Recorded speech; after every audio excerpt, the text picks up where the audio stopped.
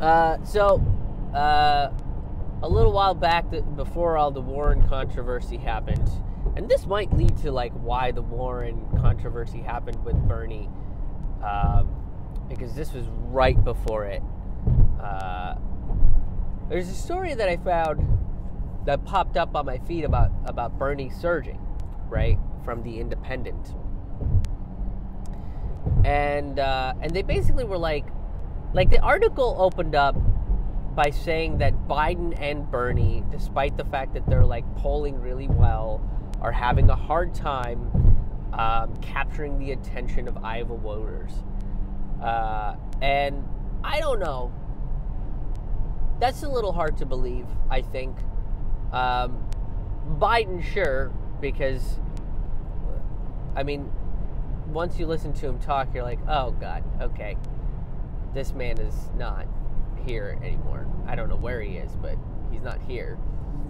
But with Bernie, like, there's a lot of people showing up. I think Bernie consistently since 2016 has made more politically active people by essentially like being. Well, you know, in 2016, I think when CNN and MSNBC were kind of shining a light on him, they assumed that the people would mock him and kind of make fun of him. But I think quite the opposite started happening, because people were like, holy shit, we've been waiting for someone like this. We've been fucking waiting for someone like this. And then like you see his rallies, you see his speeches, you know, there's so many people that show up. There's so many people that are more politically engaged now. You know, so I don't think it's an accurate statement about Bernie. And I know everyone's going to be like, well, you're just biased because you're a Bernie supporter. You're a Bernie guy. Blah, blah, blah. And it's like, yeah, I'm a Bernie guy, but I also can look at him on an objective basis. Like, I think that's good. That's what you should do. I think there's sort of this high level of like hero worship and high level of like holding people up on a pedestal when we find candidates like this. And look, I'm a big Bernie supporter. I'm a big Tulsi supporter. I think everybody that watches my videos and pays attention to my channel kind of knows that already. But I'm also critical of them. I also like look at them and I go, that decision was a little weird, or I don't know why you would say something like one of my critiques of Bernie, other than I don't particularly agree with him all the time on foreign policy, and I think sometimes he's a little bit hawkish on that end, is why aren't you going on the offensive against these fucking neoliberal jerk-offs like Biden and Warren, right? Like, they're saying shit about you. And with Warren, I think he did. And maybe he went after Biden again. Like, he basically pointed out his corruption, and you know, Biden kind of, there's like a video of Biden that kind of like freaked out, you know, where he was like, well, a reporter asked him something along the lines of like, why do you think Bernie Sanders said this? He was like, why? I was just like, okay, buddy. All right, buddy. Settle it down. Get some nap. Get a nap in. Get your brain back to where it needs to. But that's how the article opens. The article opens by basically saying like, Iowa voters are just not interested in the campaign or just in the primaries, period. But it's like, compared to what? To watching porn? Like, which you can do both, right? They talk about like walking and chewing gum. Like, at this point, with how much all this stuff is on the internet, like, you can watch porn and then also watch a Bernie rally, or vice versa, however you feel like you need to go about doing that. I'm not here to judge. But even before that, I think Bernie's name was pretty consistently in the media. The last 2 weeks, he's been in all of the media cycles with the controversy with Elizabeth Warren and Hillary Clinton and Joe Biden, there's been a lot of attention being thrown on Bernie, but but even before that, I think there was a lot of attention being given to Bernie. There's a lot of articles that pop up on my feeds about Bernie, and some of them are older articles, but nonetheless, people are talking about him. He's in the zeitgeist. He's in the conversation. To make that claim seems just so bizarre to me. It doesn't make any sense. Where all these people across the country are super fucking psyched about this guy, and then you kind of have corporate media that's like, yeah, but nobody cares. And it's like, yeah, but everybody cares. You guys don't care about him because he doesn't speak for you guys, but all of us do.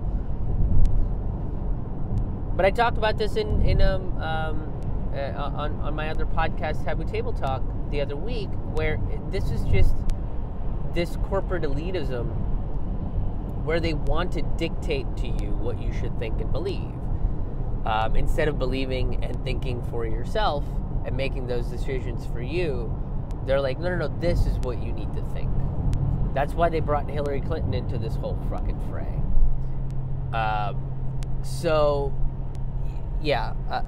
It doesn't make any sense. They claim that 20% are really paying attention. Sure, maybe 20% are going past the reporting of CNN or NPR or any of these other sort of corporate media outlets. Maybe. But I don't know, because I do see a lot more people that are like, coming into the midst of these progressive conversations. And if you really see it being that low, then why not give them something to pay attention to? Why not give them a candidate that actually that fucking matters, that is talking to them about issues that they are concerned about, that affect their lives every day. And Bernie's doing that. So again, it's like to make that claim that such a small percentage of people are that care and are paying attention. It feels like a major disconnect. It feels like you're trying to pull one over on me. And this is what the media does. They do this pretty consistently, so you have to keep an eye out for it. When that sort of stuff happens and you go, that's weird. A bunch of people in my feed are talking about Bernie. A bunch of news outlets are talking about Bernie. But all of a sudden this corporate media is like, here's why Bernie Sanders is not popular. And people are not jumping on his campaign. It's like, what? What? He's leading in the polls. What? They're fucking gaslighting you. It's media gaslighting.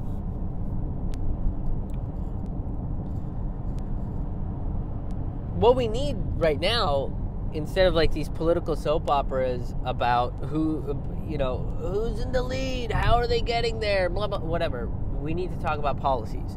We need to talk about solutions. We need to talk about, a full-out paradigm shift in our society.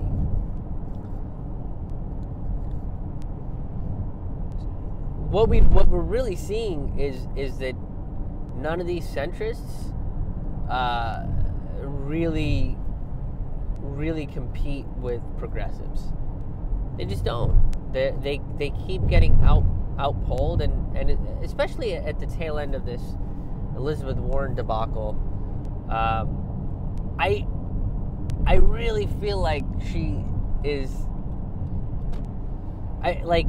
The mask came off and everybody kind of realized like she's not really a progressive, that she's sort of this neoliberal centrist Republican person, and she's gonna kind of do what the DNC tells her to do because she wants to win. And it's all about what letter you have, what color or what mascot your team is, and once that mascot gets in, everything will be fixed. It's like, no, we all have work to do. If we're gonna fix this republic, we're all gonna have to fix it together. We can't we can't just rely on a politician or something like. And I think, Elizabeth Warren kind of showed her true colors in that sense.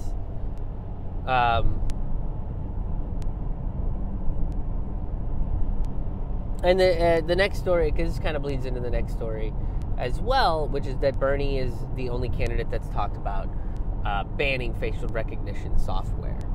And this is particularly for law enforcement. That's who he wants to do it for. Law enforcement using facial recognition software. He would like to ban that because it's unethical and it doesn't help. There's too many problems with it. So if he does ban it, that just means that a cop can't jam your face into your iPhone X anymore because you got pulled over for a traffic offense, and they want to look through your phone, so they can't just jam your face into it. Just like they can't do that anymore. So that's cool. That's a fun thing. I think we should all be excited about. A couple cities that have already kind of banned facial recognition software. San Francisco, California, Oakland, California, Somerville, Massachusetts, which is where I'm heading right now. They've all kind of banned it. They've not kind of banned it. They did ban it. Like law enforcement can't use facial recognition software. Fight for the Future has come out against it. The ACLU has come out against it. They've all called for banning it. And really, this facial recognition software and the biometrics and where every camera is connected to a bigger network, and you're looking for somebody and you're going to tap into all of these security cameras or phone cameras or whatever, really violates your Fourth Amendment rights. Fourth Amendment rights are getting fucked, where you get to have your own privacy, and that's allowed. And privacy is very, very important. That affects your mental health. There's mental health aspects involved in privacy. I've done a bunch of videos talking about that, but primarily it's you don't get to be yourself because you think you're being watched all the time. So you act a certain way. You act in a societally appropriate way. Like you can't pick your nose because people might judge you. You can't, dance in your car because, if someone sees me, they're going to think I'm a silly goof. And it's like, to me, it's like, who gives a shit, right? Like, I get it. But also that's part of it. Like, there are societal stigmas of being weird, of being eccentric, of being kind of different, right? Like, it's so funny to me because we are the society that touts individualism, that touts people being who they want to be and who they have the freedom of choice to be who they want to be. They have the freedom of choice to express themselves the way they want to be expressed. But hey, try to act like everyone else, huh? Why don't you just do what everybody else does? Why can't you be like everybody else? But don't stop being you, though. But be you, but in the context of like being like everybody else. It's this bizarre, hypocritical juxtaposition of our society. And now it's kind of, this idea is really perpetuated by, boy, these roads are not awesome, huh? Sorry, folks. By these big dumb dicks that want to spy on you all the time, that want to see what you're doing 24/7, that want to use facial recognition software and invade your privacy, and they're all selling it to you in terms of security, like it's going to be good for you, like it's supposed to be this big saving grace for you, right? And what we're living in is a panopticon. I believe Jeremy Bentham was the first person to talk about it. I heard about this concept from Glenn Greenwald in his TED Talk a little while, probably a year or two ago, and I talk about the panopticon in a previous video that I've made that I recommend that you guys go check because I'm pretty proud of it. I like that video. I talk a lot about the the Cloud Act and what it's doing and how it's invading our privacy and destroying our lives and all that fun stuff. But like, we're living in a panopticon. We don't know when we're being watched, who we're being watched by, any of that sort of stuff. So we don't get to really be our true selves. We just have to behave in this way that society has dictated to be normal, to be the right way to behave. And oh man, I am driving around New York City right now, and I fucking hate it. I'm so sorry the roads are terrible, you guys. Trying to do my best in keeping the camera up and deliver the piece. I did not expect the roads to be this terrible right now, but hey, there you go. Here's some shit that we could be spending our time doing, is fixing roads instead of spying on each other. Won't that be exciting if we did that instead of just constantly worrying about facial recognition software and shit like that? Pushing facial recognition software. Okay, cool. It seems like the roads got a little bit better. Maybe. Okay.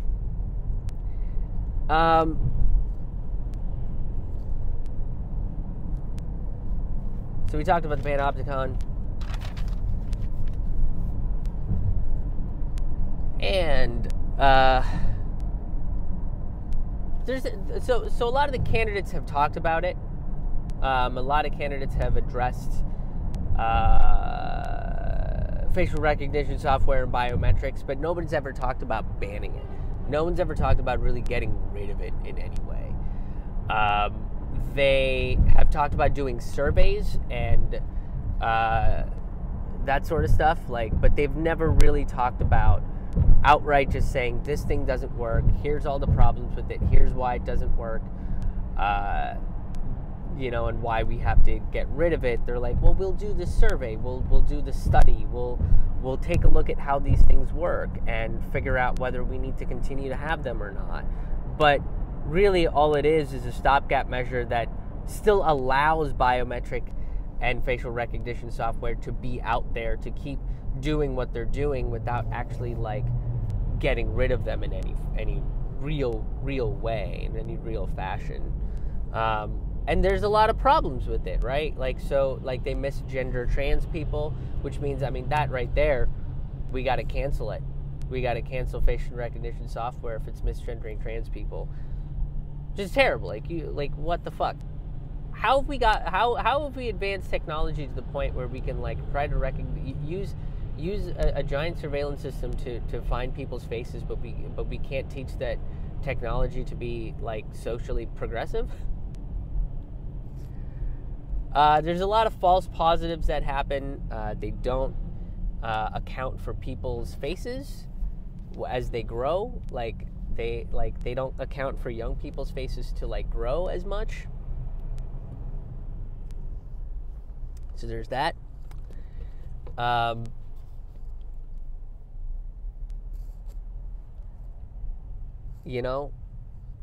It takes the nickname Babyface very seriously, I think.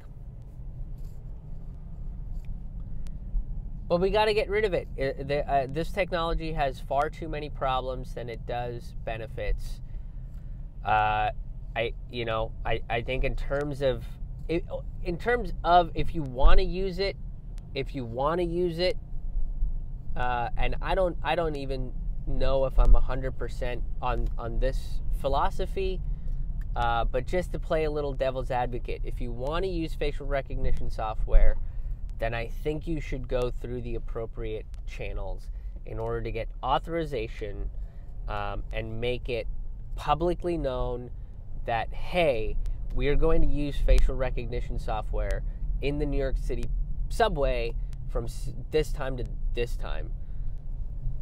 And if people are like, okay, that seems cool, you're on a manhunt of a guy that,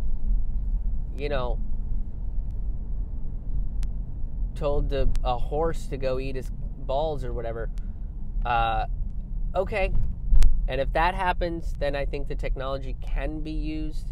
But again, it seems like it's very rushed and authoritarian. It's rushed to push an authoritarian agenda without really thinking about the consequences, without really thinking about how to make it work properly and how to execute it properly either.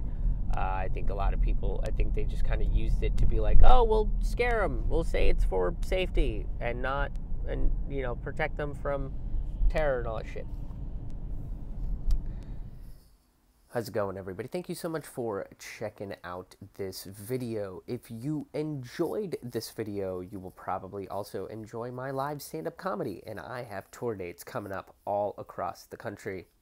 I am coming to Vermont. I'm going to be doing a bunch of shows in Vermont. I'm going to be at the Vermont Law School, Middlebury, Vermont, Burlington, Vermont, Bridgewater, Vermont. I'm also coming to Rochester, New York, Pittsburgh, Pennsylvania, Huntsville, Alabama, Springfield, Missouri, Fayetteville, Arkansas, Springdale, Arkansas, Denton, Texas, Oklahoma City, Oklahoma, Austin, Texas, and Dallas, Texas. I'm going to be touring all across the country, so if you want to check out those tour dates, grab your tickets, RSVP to these events. You can do so by going to RamenNoodlesComedy.com. That's RAMAN, noodlescomedy.com. All of my tour dates are available there. All of the past episodes of this show, my other podcast, Taboo Table Talk and Forkful of Noodles, are available there as well. If you would like to check out more, and please hit the like, hit the subscribe button, get your notifications to get updated when I put out more videos. If you guys would like to see more videos from me, obviously, but videos like this, videos that talk about issues, that talk about deeper topics, are usually not shown to as many people as they would. So it's very dependent on you guys hitting that like, hitting the subscribe, and sharing it if you can. If you share this stuff, that would be amazing as well. Thank you guys so much. I really, really appreciate you guys watching this video and checking it out, and we'll see you on the road.